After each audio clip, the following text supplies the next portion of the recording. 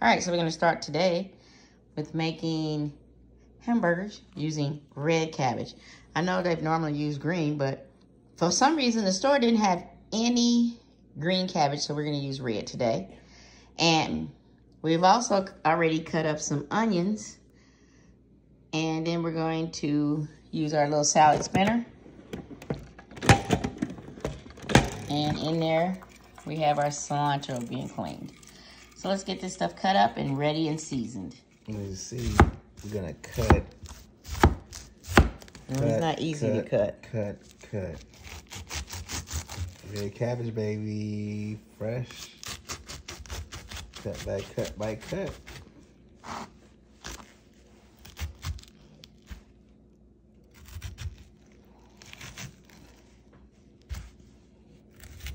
Yes, sirski.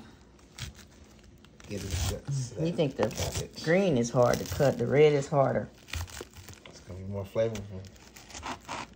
More flavorful. Yeah. First, you're gonna take your pan. I would suggest a cookie sheet. I don't have any cookie sheets. And then you're going to take a little oil. And then you're going to season a little bit here.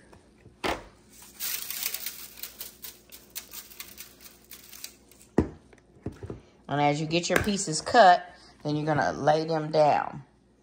So you're gonna actually try to find a nice piece, and you're gonna lay it down because that's gonna be the size of your burger. All right, next you wanna take your hamburger meat, mix all of your seasonings in there, and then you're gonna build you a burger. Now, here's what I got cut out so far. Now, you got to keep in mind, when you see them professionally done, they're taking 3 and 4 pieces of whole cabbages until they get the best slices. I don't got food to waste like that. So here we go. This is what we got. This is what we got to deal with. So next, we're going to go ahead and season these up. And then we're going to put the hamburger meat on top. Right, so I've sized out my burgers. Yeah, they're all different sizes. You guys, this happens in real life. And I had some extra meat over, so I'm putting that inside in there because I actually have another project that I'm going to be working on next.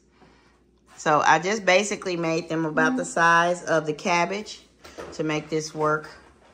And now we're going to go ahead and stick them in the oven. All right, so I'm making cabbage burgers, and I'm adding the cheese. On the excess cabbage I had left over, I fried it. All right, the cabbage burgers are ready. Now you just dress them up as you would a regular hamburger. Didn't need cheese on all of them, just only on the main 3. Whoops, I flipped it over. Real life, you guys, this happens. All right, I fixed up my burger, and now it's time to eat it, and I'm going to eat it with a fork. I hope you enjoyed this. Make sure you comment and let me know your thoughts. And if you want to know, was that good? Oh my God, it was really good. What I've learned is with the red cabbage, you will need to cook it just a little bit longer than what you would on a green. Because it's, I don't know, it's harder.